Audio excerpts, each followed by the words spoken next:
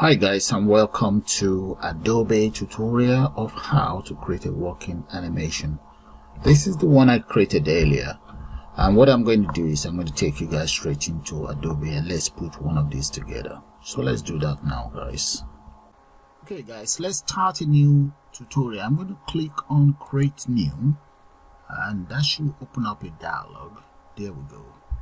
And we then click on create. But before then, let's increase the height of this. I'm going to make that 800 by, okay, that's 1280 by 800. Let's click on OK. Make sure you are using character animation. Click on create. Okay, now I'm going to upload just one background. Actually, let's come in here. I do have a background I intend to use. I'm going to grab it and just dump it right in there. Let's see, let's do that again. There we go, and that is it. That's the background there. So what I'm going to do now is I want to animate this very background. So let me reduce this to about 50 so that, or let's reduce it a little bit more so that I see what I'm up to. Grab this background, just drop it there. There we go. I'm going to increase the size of that background to 1800 plus 1280 by 800. So there we go, that's fine. Now I'm going to copy it. Control D should copy it for us and just paste it on the side, and that is it. I think I'm going to maybe add one or two more. Let's see, that's fine. Yeah, let's add one or two more. Two actually, let's add two more. Control D, and that is it. So okay, that will do. Yeah. Now that I have all my background in place, what I'm going to do is I'm going to select it all and just within the whole idea is to group them together there, and I should be able to just press Ctrl G and get it all grouped. Now they are now one. You see that they are all one image. Okay, that is it. It's all grouped. Now the next thing is I'm going to right click on it and let's select convert to symbol, and let's just call that background BG. That'll do. And click on OK, and make sure the type is graphic. Okay, and click on OK there. All right.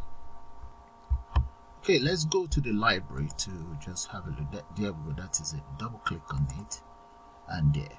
So what I'm going to do now is I'm going to get it animated. So let's see what we can do to get that done. So I'm going to go to, let's make it about, I'm going to select up to frame 500. Just want it to be slow because she is going to be working. So let's say, now let's go for 600. Okay, I have 5. All right, 500. Let's set it for 500 and let's press F6. Okay, now all I just need to do now is to just move the frame. Okay, let's move the frame and there. So the animation is already done. So come in anywhere here, right click and just select create classic 20, and I'm going to say yes to that. There we go. All right, now let's go back to the frame here, and if I run it, nothing will happen, not until I change the position of that as well. So let's come right here. You see the frame, I'm going to come to about 500. Yeah, and I'm going to press F6 there, right click and get it twinned there. So let's try it out now. You see it now looks like it's animating. Now that is done, let's grab our the student. Let's come in here. You see, come straight to the asset, and in there I need the college. I think it's called college. Yeah, there we go. Now found the college girl side. So I'm going to lock this up. Let's add another layer. I actually need frame number 1 right there. Grab the college girl and just drop her somewhere here. There we go, and that is it. Alright, now that she's there, we won't be able to animate yet. So what I'm going to do, let me increase the size so that you guys can see what I'm about to do.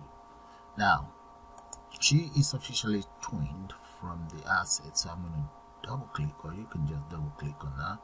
This college girl, actually, if you go to your library, she's right there somewhere.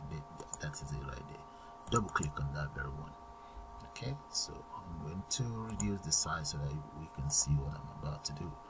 Now let's select it. This is the stage where she was actually put together. So I'm going to select this. Once I select it, as you can see, every single part is selected. Look, they are all individual.